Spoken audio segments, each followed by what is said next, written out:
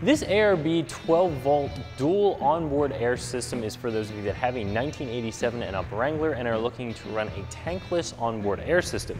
This is a dual compressor setup that's going to put out enough CFM at enough pressure that you can run air tools directly off of this without the need for a tank. This system is also designed specifically for those of you that are going to be running one or even two ARB air lockers. So this is going to come with a wiring harness that will feed directly into those air locker solenoids. This is also designed to be used with ARB's air manifold.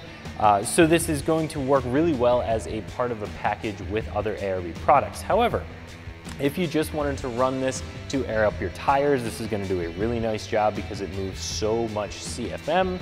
If you wanted to use this in conjunction with a tank, you can certainly do that. There are a lot of different options that you can use this compressor for. Now, in the world of compressors, this one is going to be a little bit expensive. However, you are going to get a ton of quality from this compressor.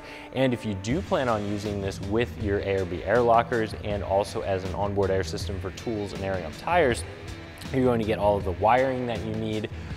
To get that done, you're going to get your switch to turn your compressor on and off. So it is a very, very complete system.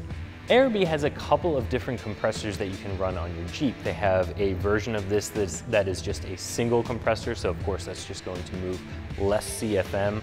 And then they have a very compact system that is designed just to run your air lockers, but not to be able to run air tools or air up your tires. So this is going to be one of the beefiest systems that they offer.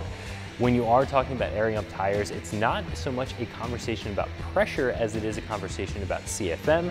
And this system, again, even without a tank, is going to supply 3 CFM at 90 PSI continuously. So that is enough to run air tools without having a tank. And I keep saying without having a tank because a lot of your other onboard air systems are designed to have one or more compressors feeding into a tank. And then from that tank, you can use a air tool or air up tires in bursts, and then you have to wait again for that tank to fill up. This is a system that is designed to be continuously giving you high CFM at a workable PSI.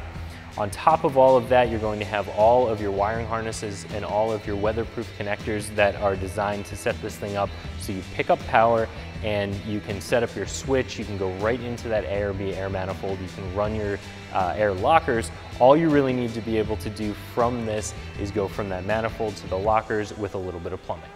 The installation of this compressor is going to be a pretty simple 1 out of 3 wrench install, even though you will have to do a little bit of drilling to get this mounted up. You are going to want to make sure that the compressor is mounted in a nice solid location, and to help you do that, ARB does provide you with a template so that you can mark and drill wherever you want to get this mounted. And a lot of people will mount this inside the cab underneath the seat, just drilling through the floorboards, and that is a good place to mount this. It's going to keep it dry. It's going to ensure that the air coming into it is as clean as possible, even though this does have some air filters.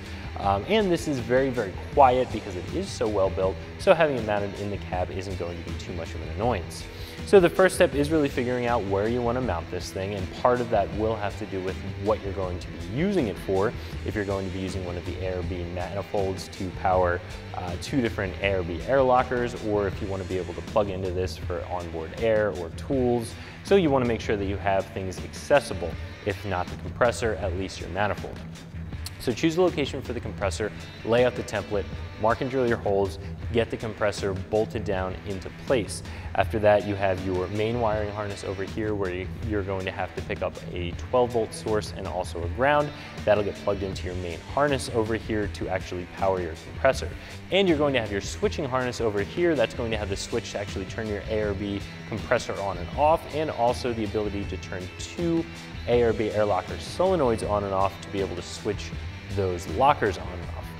So with this, you have all pre-terminated ends except for where you're actually picking up power on your main power harness. Everything else is going to be pretty much a plug-and-play setup, so not a ton of wiring involved. And even though you do have to do a little bit of drilling, I'm still going to stick this at a pretty simple 1 out of 3 wrenches. Chances are, if you're at a place where you're installing something like this in your Jeep, you're going to be okay popping a couple holes in the floorboards.